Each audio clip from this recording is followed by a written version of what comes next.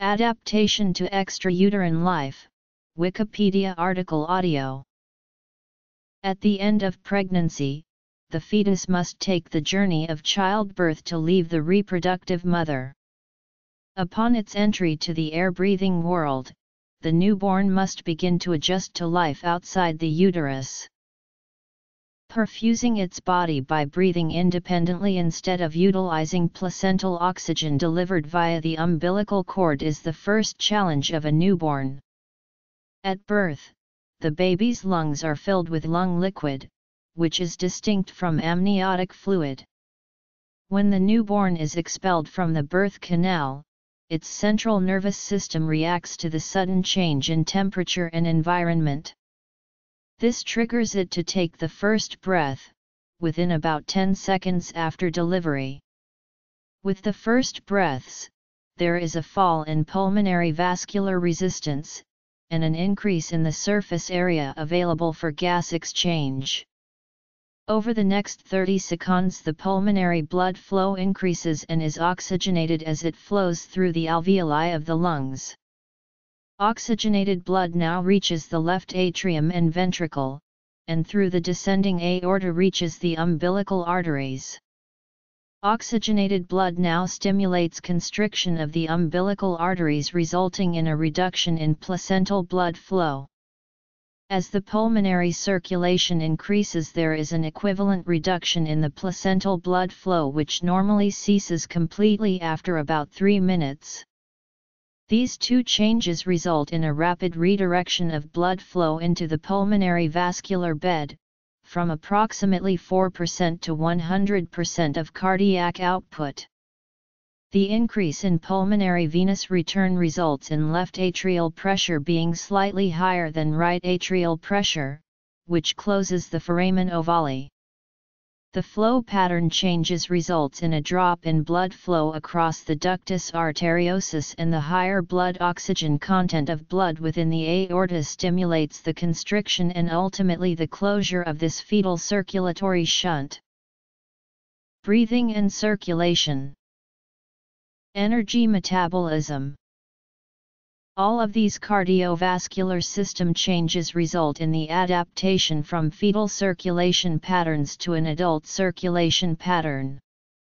During this transition, some types of congenital heart disease that were not symptomatic in utero during fetal circulation will present with cyanosis or respiratory signs. It is common obstetric practice to intervene in these changes by applying a clamp to the umbilical cord, often within 20 seconds of birth, before transition has taken place. However, delayed clamping may have benefits in terms of iron status. Following birth, the expression and reuptake of surfactant, which begins to be produced by the fetus at 20 weeks gestation, is accelerated. Expression of surfactant into the alveoli is necessary to prevent alveolar closure. At this point, rhythmic breathing movements also commence. If there are any problems with breathing, management can include stimulation, bag and mask ventilation, intubation and ventilation. Cardiorespiratory monitoring is essential to keeping track of potential problems. Pharmacological therapies such as caffeine can also be given to treat apnea in premature newborns. A positive airway pressure should be maintained, and neonatal sepsis must be ruled out. Potential neonatal respiratory problems include apnea, transient tachypnea of the newborn, respiratory distress syndrome, meconium aspiration syndrome, airway obstruction, and pneumonia. Energy metabolism in the fetus must be converted from a continuous placental supply of glucose to intermittent feeding. While the fetus is dependent on maternal glucose as the main source of energy, it can use lactate, free fatty acids, and ketone bodies under some conditions. Plasma glucose is maintained by glycogenolysis. Temperature regulation. Glycogen synthesis in the liver and muscle begins in the late second trimester of pregnancy, and storage is completed in the third trimester. Glycogen stores are maximal at term, but even then, the fetus only has enough glycogen available to meet energy needs for 8–10 hours, which can be depleted even more quickly if demand is high. Newborns will then rely on gluconeogenesis for energy, which requires integration, and is normal at 2–4 days of life. Fat stores are the largest storage source of energy. At 27 weeks gestation, only 1% of a fetus body weight is fat.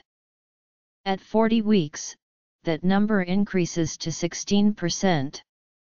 Inadequate available glucose substrate can lead to hypoglycemia, fetal growth restriction, preterm delivery, or other problems. Similarly, excess substrate can lead to problems, such as infant of a diabetic mother, hypothermia, or neonatal sepsis. Anticipating potential problems is the key to managing most neonatal problems of energy metabolism. For example, early feeding in the delivery room or as soon as possible may prevent hypoglycemia. If the blood glucose is still low, then an intravenous bolus of glucose may be delivered, with continuous infusion if necessary. Rarely, steroids or glucagon may have to be employed. Newborns come from a warm environment to the cold and fluctuating temperatures of this world. They are naked, wet, and have a large surface area to mass ratio, with variable amounts of insulation, limited metabolic reserves, and a decreased ability to shiver. Physiologic mechanisms for preserving core temperature include vasoconstriction, maintaining the fetal position, jittery large muscle activity, and non-shivering thermogenesis. The latter occurs in brown fat, which is specialized adipose tissue with a high concentration of mitochondria designed to rapidly oxidize fatty acids in order to generate metabolic heat. The newborn capacity to maintain these mechanisms is limited, especially in premature infants. As such, it is not surprising that some newborns may have problems regulating their temperature.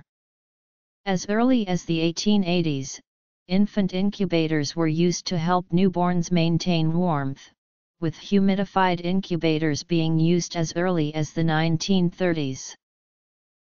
Basic techniques for keeping newborns warm include keeping them dry, wrapping them in blankets, giving them hats and clothing, or increasing the ambient temperature.